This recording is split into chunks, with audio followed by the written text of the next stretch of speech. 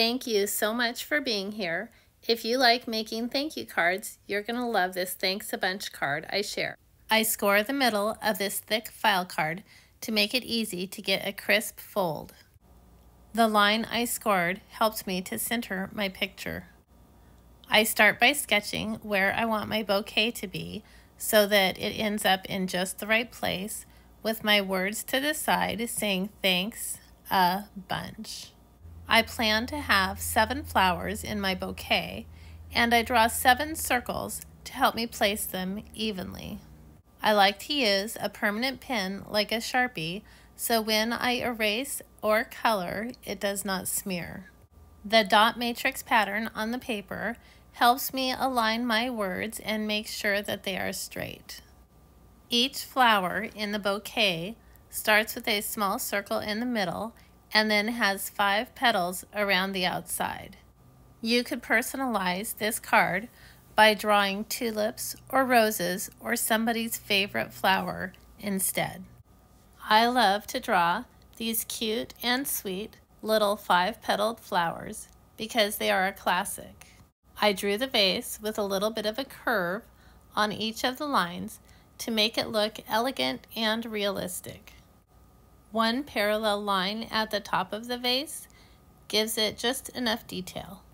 Because I started by drawing the flowers and not the stems, I have space to add some pretty greenery. I like to fill in the space with these pretty little branches that have a leaf right at the top and leaves alternating down each side of the stem. These don't need to be exactly evenly spaced, and I just draw one branch, look at my picture, and see where the next place is where I think it could use some filling in. Then I start to think about the flowers and where the stems would be coming down, so I don't have any flowers that are just floating in the air. After drawing in the stems and making a few minor adjustments, I have a pretty nice draft of a vase full of flowers. Before I color my picture in, I use a very soft eraser to remove all of the pencil marks that I left on the page.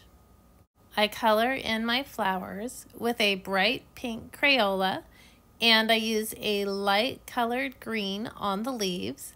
These are the same pencils I've been using for a really long time, and they do a nice job. When I'm done coloring what I already drew, I will check again to see if there are spaces to fill in, and I will add a little bit of a side picture of a flower to show that there are some behind as well. I finished my picture with a Tiffany blue for the vase, and then it will be ready to give to a special person I want to say thank you to. I also want to say thank you to you. I'm glad that you spent this time with me, and I look forward to seeing you again soon. Thanks a bunch.